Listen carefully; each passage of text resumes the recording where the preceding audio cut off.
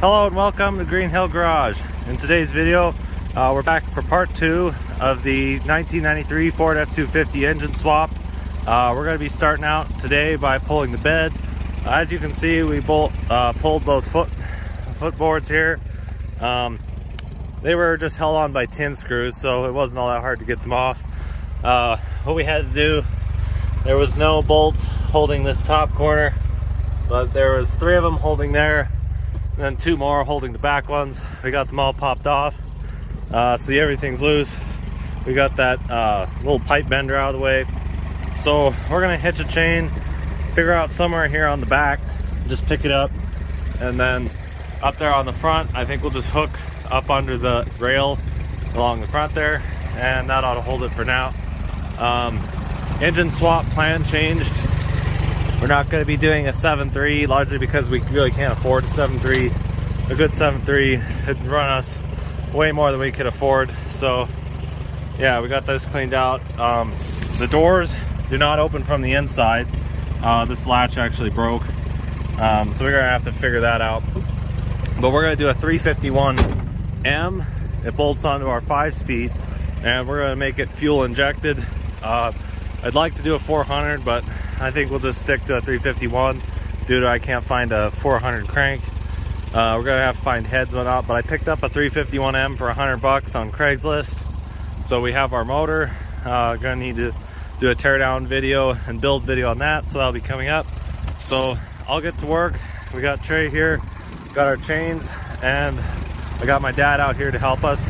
We're gonna pull this bed off, and we'll set you guys to the pictures of how we did it.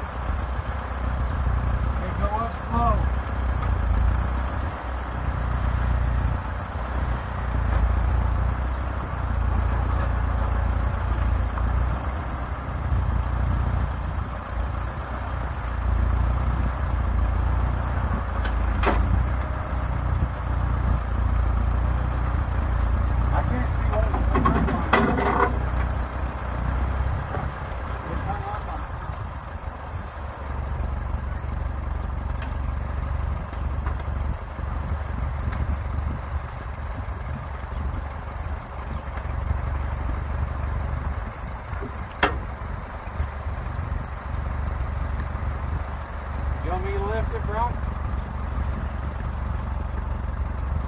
Hold on a sec.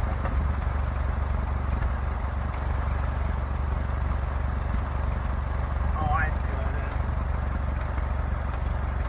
There's half welded in there, so you gotta come back about 4 inches.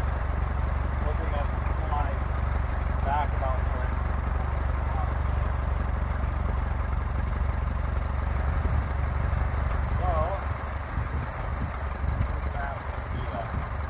Ferguson. Ferguson.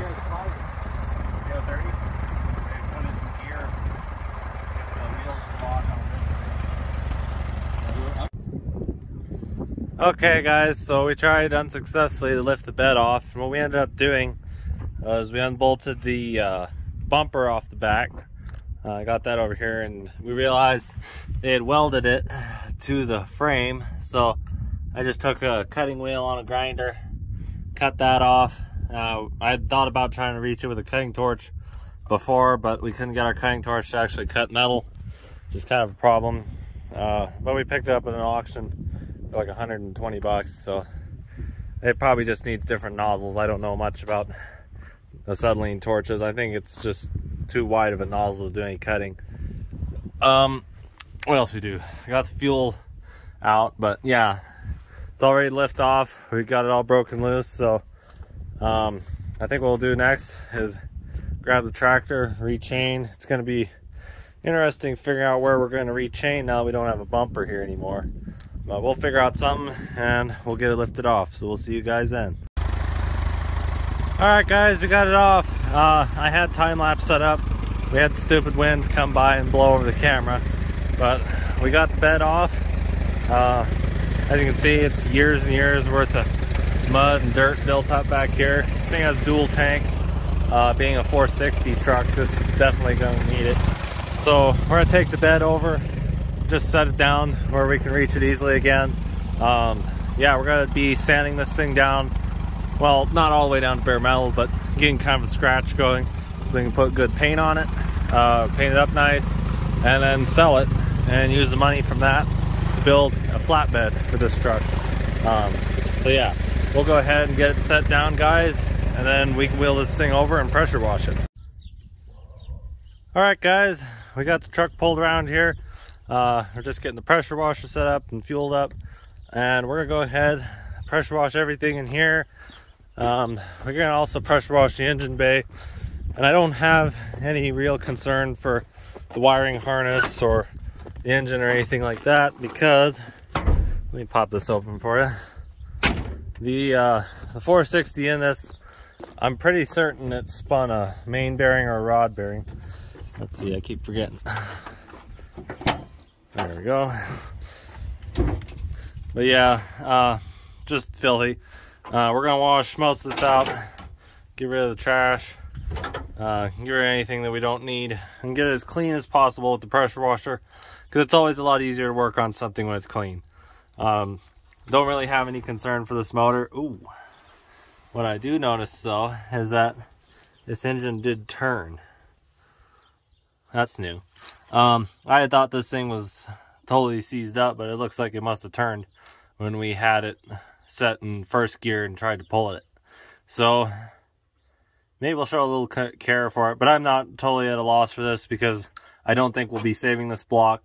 We're also pretty much past freezing season. We may got like 2 or 3 more cold days, so we'll probably just pressure wash it. And as you can see, we already got rust and whatnot in there, so it doesn't really matter. We'll take it and drain out the oil when we're done. But yeah, I just try to get everything as clean as possible on this old rig. Not going to be saving these tires. I've already put the caps back on, and they were crushing the vent tube, so there's something else we're gonna have to fix. But we'll get you guys set to time lapse and we'll get to washing.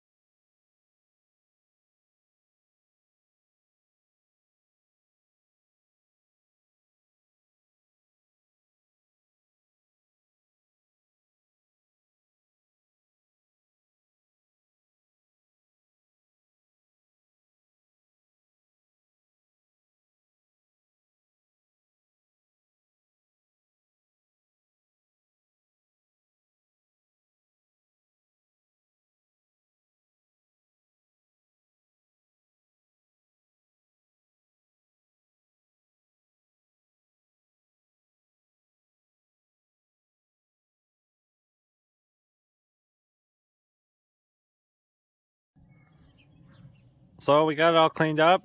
It's pressure washed and dried. Paint on the hood actually is pretty good.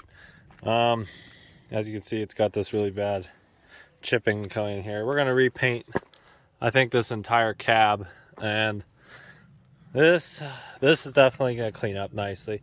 It's mainly just surface rust. Nothing is totally shot anywhere. I'm pretty certain this is a Colorado truck pretty much its whole life. There's parts where the paint's just coming off, but overall it'll be a pretty good cleanup. We're gonna pull the exhaust, but that'll be for another day. I got scratching here, but mainly where the paint falls apart is right here on this right side. It all just came apart with the clear coat and everything. Gonna need to get a new window gasket. But yeah, me and Trey are gonna call it a night, call it an end of the video. We're gonna pull it over and park it by the shop. So thank you all for watching. Remember to subscribe if you haven't already. Check out all our other videos. This is going to be a multi-part series. We're throwing that 351M in it. I think I said that earlier in the video, but just to make that clear, 351M with the ZF5 that's already in it. We're going to be putting the flatbed on it, so whole slew of videos. So thank you all for watching. We're also going to have the Kawasaki Mule video coming up, so stay tuned for that, and you all have a great day.